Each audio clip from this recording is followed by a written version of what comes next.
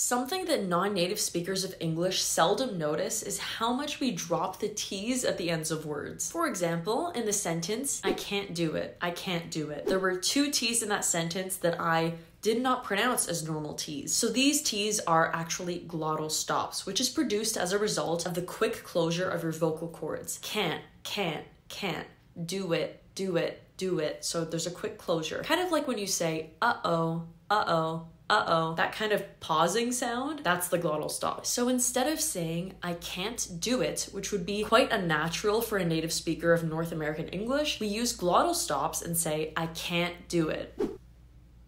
I can't do it. I can't do it. Good job. Follow for more tips on how to sound natural in English.